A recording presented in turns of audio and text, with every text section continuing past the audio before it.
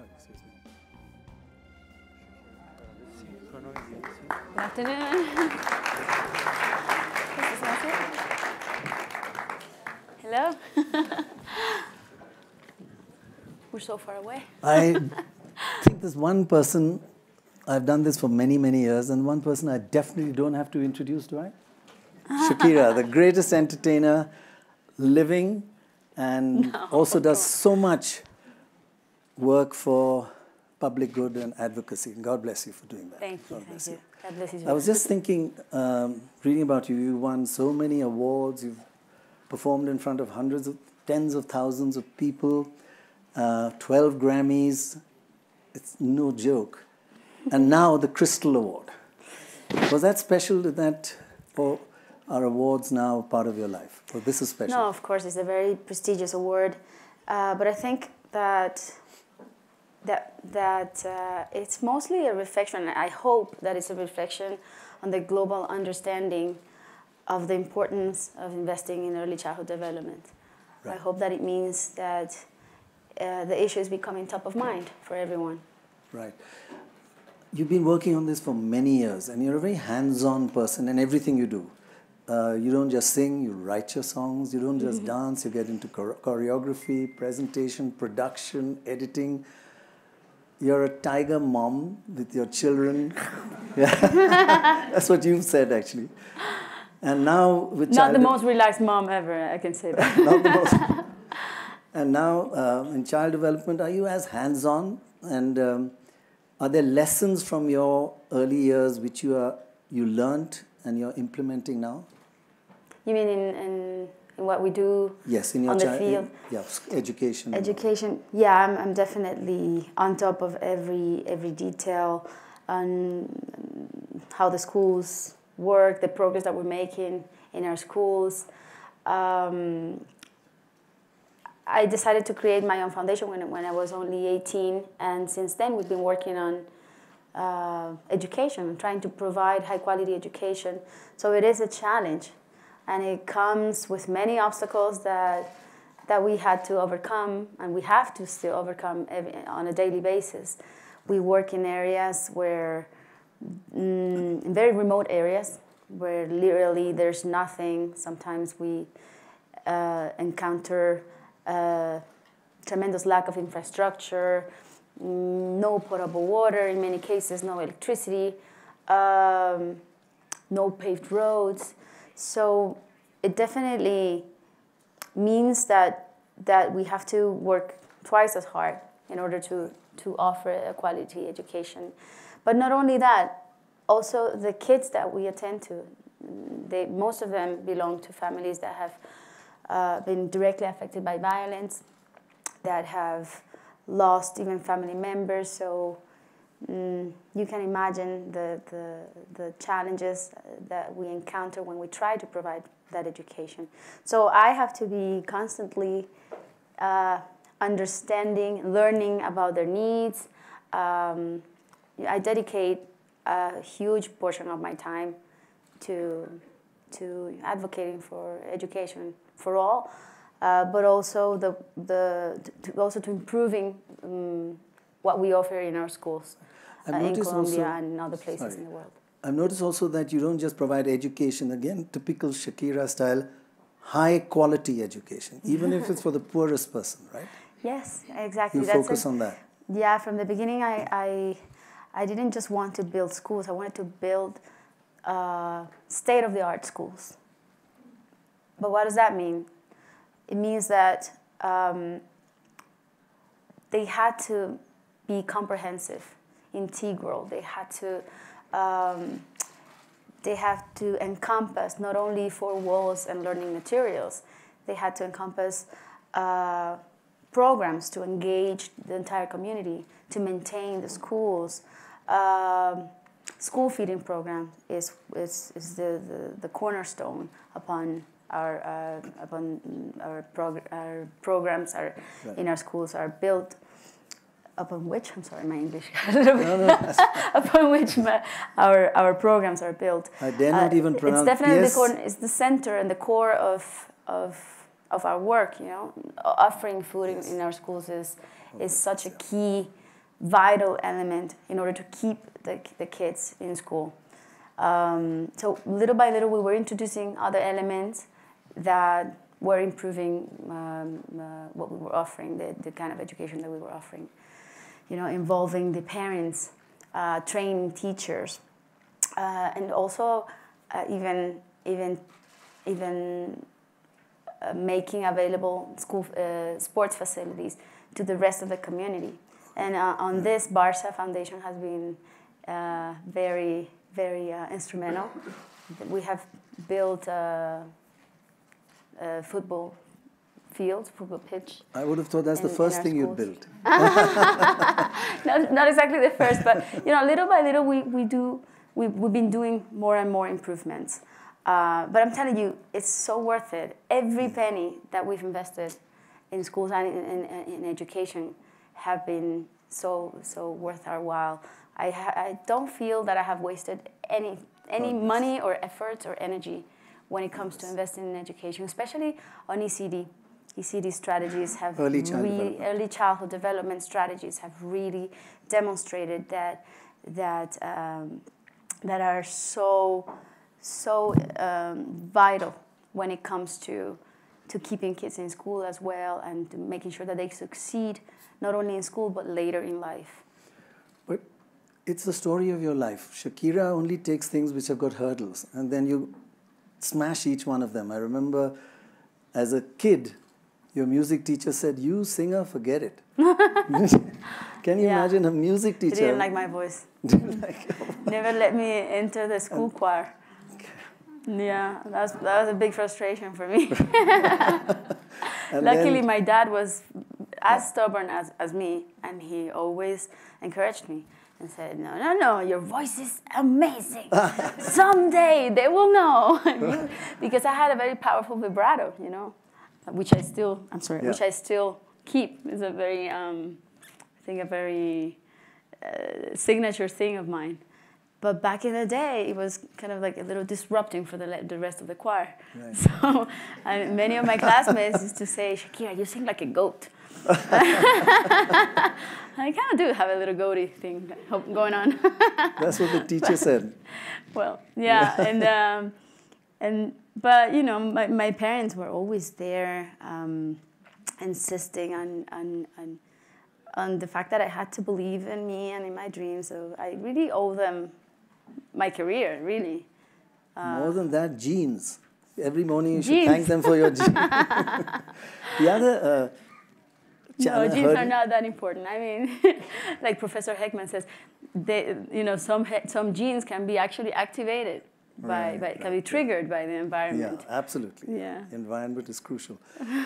But I also remember when you switched to English, you were already a big star in Latin, most of Latin American countries. But then you switched to English, and Rolling Stone said, "Shakira, what are you up to? Crazy." Didn't you remember that? And you proved them wrong. What did they say? Had Rolling Stone magazine. Yeah? Remind me. I have bad memory now, I think. No, they said, you shouldn't sing in English. That's crazy. And you proved them wrong. I mean, you've had just so many huge hits. Well, no, I don't recall that. Maybe I only remember the good stuff. You remember the good stuff? Well, I must say... a lot of course, I had people who believed in me at the beginning and people who didn't. But, yeah, I guess I've been more than talented. I think I've been very persistent, you know, and disciplined as well. That's being modest. Would anybody here agree with that? No, it's more than it's talent plus. And I think the work that you're leveraging your popularity to reach out to a wider audience and people can learn from what you're doing is just wonderful. Hundreds of schools you started. How about a round of applause for just doing it? Honestly, God bless you. Really. Well, you know what? I've had a great team of people. I would have not been able to achieve many of the things that I have achieved in life, both in professionally and in philanthropically, if I didn't have, you know, a great team of committed human beings who want to see changes the same way I do. I've read about your dad. I mean, I just think he's a wonderful person. Of course, dad power, somebody said, do it for dad power, right? And I do remember him. Your name means grateful or gratitude. Yeah. And he did something for you at a tough time, so you understood the meaning of gratefulness. He took you to a playground. You know, my dad, he's a dreamer, an idealist, and he hasn't been quite the best business person. So we, at some point in our lives, when I was 7 years old, we lost pretty much everything we had. He was doing quite well with his jewelry business, but then he made a couple of bad decisions, and voila. That's life. Yeah. Yeah, we had a financial crisis in our family, and my mom also wasn't doing very well with her own business, and things changed for us, and I never had a car ever again until I was able to buy my own when I was 15 with a fake license. But and did he know that? Yeah, but yeah, well, no, an uncle helped me. Okay. You know, it's for us, losing our financial stability was quite shocking, and removed our grounds. But and for me, it was quite an impact, you know, and I was very shocked by what was going on, and seeing so many things change around me, and that they took me to the park where many orphans live in Barranquilla, in my hometown. He took you to a park where orphans were. Okay. Well, yeah, and these orphans usually they sniff glue or resort to things like to terrible things like those in order to survive the tragedy of their lives, you know. And they showed me that other reality, and it marked me forever. I never forgot that night, and it made me want to do something about it. And I made a promise to myself that day, and you know, being very, very little, I was only 7 years old, but I decided that day, that I wanted to succeed in life. I needed to bring my family back. I needed to vindicate them socially and economically, and someday, but I also wanted to do something about those kids. So my entire life, that image remained inside of me and accompanied me. And when I was able to have, you know, my big break in Latin America with my album Pies Descalzos, barefoot, translates barefoot, I decided to create my own foundation for children, and it was called right after my album as well. It's called Barefoot, the Barefoot Foundation. Right, and since then, we've been working for children, and specifically providing them a high-quality education. It was a turning point that, it was definitely to some extent, is motivated you for doing what you're doing right now. Sure. Wow. And you also wrote after that, I think your father also lost a son, and you wrote a beautiful song. Beautiful, it made my hair stand up. And Dark Glasses. Yeah, I think that was my first song. Yes. Yeah, when I was 8 years old. 8 years old. My first song, and actually it was included in my first album that was released when I was 13. I started very early. And the Dark Glasses was... Yeah, the Dark Glasses, I think it was a metaphor for him trying to like hide or conceal the pain of his loss. Right. I imagine that in my childish head, that's how I interpreted things, and so you know, I wrote a song about it with a spin on it. Yeah. You know. Beautiful. Yeah. Major emotional kind of turning points in your childhood, which obviously has helped you choose how to teach and what to teach little kids. Yeah, you know, coming from a country like mine, being born and raised in a country like Colombia, it definitely shaped me, you know, as a person I am today, and shape my views on the world and on what we can do. And if I'm sure about something, is that we can all be active. We can all help contribute in some way to change those realities that we don't agree with. Those things that we grow up intolerant of, and that you don't really need to be a celebrity to affect change. You can be a stay-at-home mom. You can be a young person going to college or in college. You can be a journalist, of course. But everybody nowadays, thanks to the power of social media, anybody really has a platform and a voice. Right. And there's so much that everyone can do, to make issues like the lack of access to ECD programs top of mind. Well, so everybody talks about it. All I can say is two things. One is, thank God you're an entertainer, because I was at the World Cup final in South Africa, and you came in the stadium, and the whole stadium, you made them rock. That was just a wonderful moment. You remember that? Waka Waka. I've been at the World Cup 3 times in a row. I know, I don't three think times. they're going to invite me anymore. 2006, 2010, and the last one, 2014 in Brazil. Yeah, I was there. But the year that was really exceptional for me was 2010, which is when I met the father of my kids. Yes. So it had a double purpose there. That double World Cup. whammy, Yeah.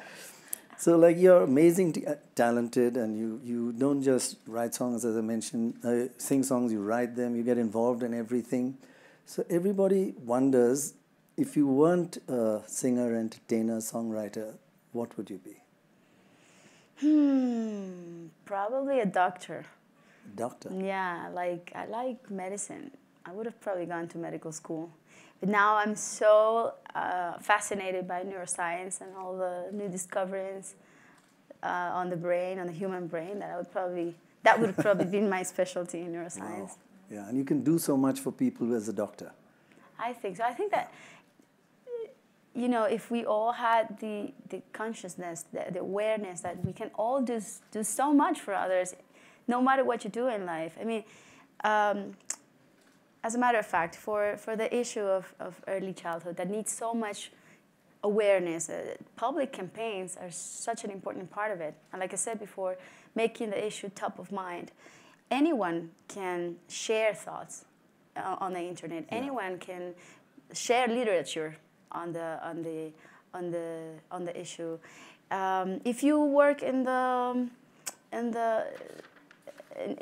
PR and marketing, you can help craft a marketing campaign that perhaps shows parents and teachers how to best stimulate their children in the first years of their lives. If you are in the mobile and tech industry, for example, you can share your bandwidth. You can use your bandwidth to share or give for free educational material. Yeah. It's amazing. Yeah, universities can step up their research, can actually help develop a curriculum for pre-K, which doesn't exist currently in many countries. So there is really so much that can be done. And like I said before, you don't have to be a politician or a singer-songwriter or a model. Nowadays you can reach out. To draw attention to these important issues. Or other causes that people really, that resonate with them. Let me take a quick poll of the audience. How many would have preferred Shakira be a doctor, and how many prefer her being an entertainer? Hands up for doctor. I'd be an amazing doctor. No, entertainer. How many really entertainer? Everybody entertainer. So just as well you did. I've always wondered, you had so many... I'd be a sexy doctor, though. I'll put my best effort. I've always wondered, one famous song which you wish you had sung. There's so many songs that I sometimes feel like, oh, damn, I wish I would have written that one, It happens often. I think it happens to all of us singers, and that we wish we would have had those songs. would have thought of that one first. Such a brilliant idea. You know, I can't think of anything right now, but Just I do. one? I do get that feeling often. You do get it? Yeah. You used to sing, and now, fortunately, it's my generation. I can see a few. Elvis Presley, Always on My Mind. Oh, that's an amazing song. Yeah, you used to sing. You sang it beautifully. Yeah, I Want to sang sing it one once line? for an VH1 special. Yeah. The Divas. I remember vividly because it was Mariah Carey. There was Yes. Melissa Etheridge, Mary J. Blige. One- Cher was there. Yeah, she's amazing. And we were all singing like classic songs. Right. And I had to sing that one. Actually, I chose that one. I like it. Elvis fan, like your dad? Yeah, big time. Yeah. Yeah. Okay. You won't sing one line of Always on Your Mind now? We'll join in. Ready to join in? Of course, they're all we ready? join. You were always on my mind. You were always on my mind. That's it. Amazing. Wow. Beautiful. I'm Wow, shy. that was really good. Did you say you were shy? I am shy. That's wonderful. I swear to God. I mean, I gotta have the everything ready, the proper stage, the band in the back. Everything has to be ready for the whole production. But when I'm in the middle of like a small group, I get a little shy. This is a small group for me. So You need 25,000 people. exactly. Then you're not shy. I need more, and then I get loosen up. Now, I've always wondered, in your generation, our generation, me and your dad, same generation, haven't left you the greatest world. It's polluted, climate change. So a lot from us you should de-learn, and some of you did. Now you, for the kids you're teaching, back to child development, what of your generation should they not learn or de-learn? I agree with you. I think that my parents' generation and generations before them had to deal with so much suffering, and they struggled so much that perhaps they grew immune to human pain, and those images of destruction became commonplace for many of them, and perhaps they accepted or assumed that they couldn't change the reality that they were brought up with, that they were unchangeable truths. So I would certainly hope that my kids don't feel that way, and that they There's no know such thing that as an they unchangeable truth. Exactly, You can't change that anything. of course, that they can really be agents of change. They can be the architects of their own destiny, our common destiny as a human race, and that they can really contribute something to society. I think that indifference is the worst, and complacency is the worst enemy of progress.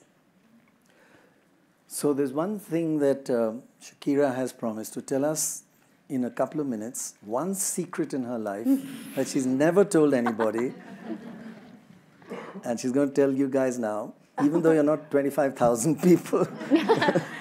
Secret. But before you say that, influences in your life, these turning points, 2 or 3 of them that affect your child development, your approach to child development. In your personal life, 3 influences, your turning points that you think, look, I want the kids I teach not to go through that, or to learn from that.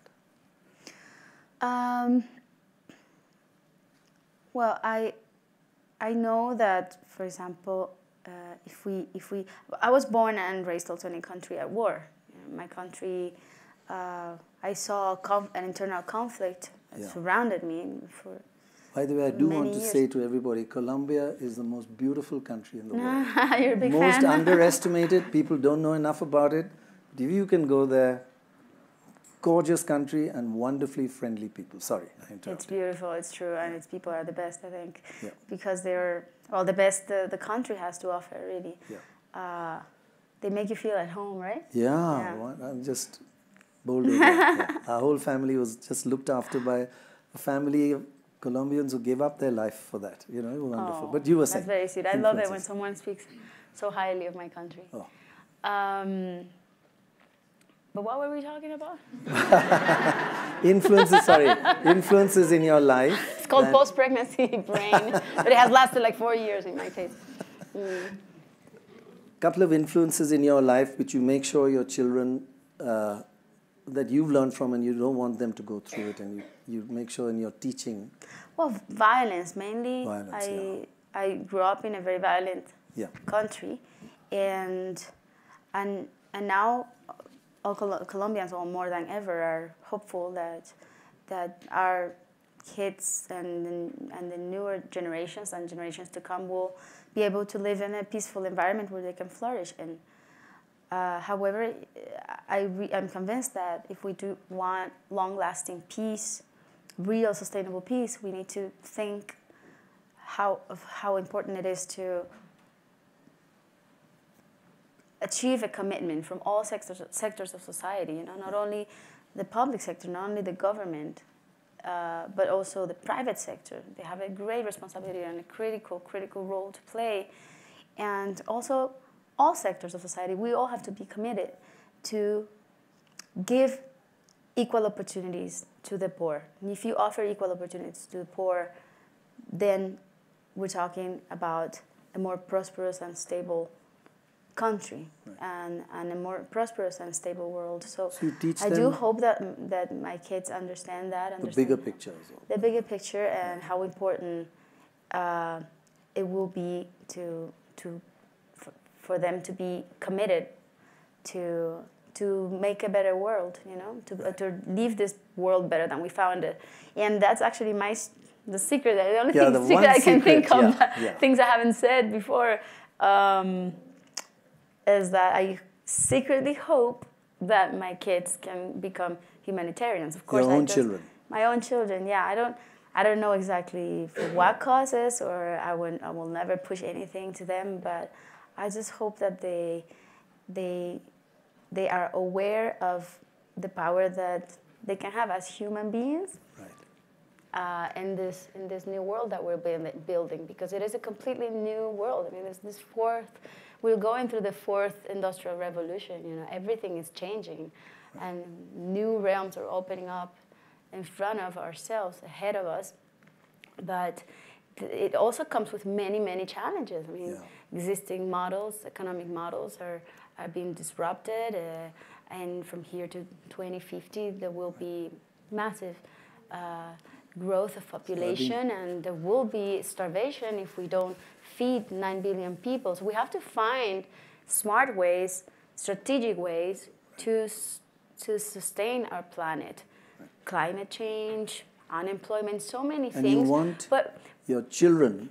Well, my children and all the children in the world, those 250 million kids who are at risk of not receiving enough access to stimulation, education, nutrition, all of those elements that are going to be so vital to prepare them for what's coming. That's beautiful. I mean, we're already here, and we are already facing so many challenges. But there are more to come, and our kids, not only my kids, your kids, and those 250 million kids who are at risk, need to be prepared to face them in smart ways, strategic ways, and for that, they all need access to education and information. Absolutely. That's beautiful, and something's going to make everybody angry. I've been told we've run out of time. Oh, you're not going to talk forever, especially when it comes to Lichazo. God bless you. So you want your children not to be entertainers, but to change society. His dad's going to kill me because his dad wants one of them to be a football player, but right. I don't know about that. No, but really, whatever they do in life, even if they dedicate their lives to making shoes or whatever that they feel passionate about, they can put it at the service of social good, and they can find creative ways to solve social problems, and we all can. God bless you, Shakira. I thought your secret was going to be that you're actually motivated by Bollywood. I love Bollywood. Your Hips Don't Lie song has got some Bollywood. It does, elements, yeah. right? It's inspired by it, and greatly, yeah. I don't know if anybody wants to do Hips Don't Lie here.